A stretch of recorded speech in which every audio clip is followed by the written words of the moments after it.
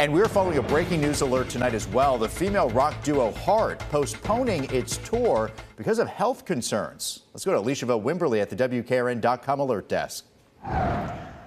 Mark, Heart's lead singer Ann Wilson just put out a statement saying she is now undergoing preventive chemotherapy and her doctors want her to take the rest of the year to recover.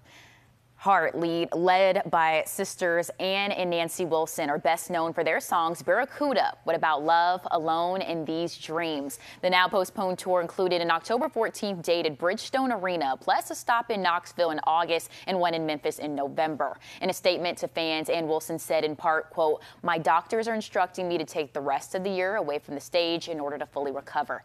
Please know that I absolutely plan to be back on stage in 2025. This is merely a pause. I've much more to sing." Now, the band encourages fans to hold on to their tickets, which will be honored when the tour is rescheduled.